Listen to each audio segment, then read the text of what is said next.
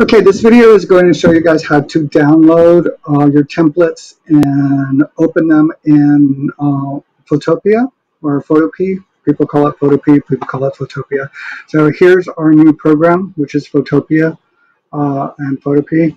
Here's our templates. I'm going to click. It will then download. And let's go ahead and go to your desktop. Let's make a new folder. And I'm going to label it period 1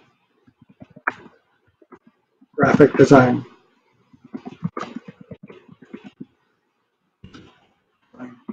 Okay, so now it's period 1 graphic design. I can double click on it.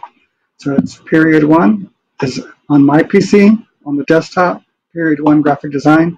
Here's mass design page, and I'm going to save. Now I'm going to click on the second one, and it's going to download as well, but you're already in your period 1 graphic design folder, so that's good, and save.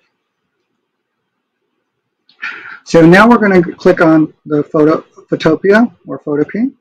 Here we go. And it's going to allow me to open up the file. So I'm going to go File, Open, and we can go to our desktop. We can go to our period 1 graphic design, and we can open up our mask page, and we can go File, Open, and we can open up our coloring page. And it was that simple. And you can have 2 pages open at the same time.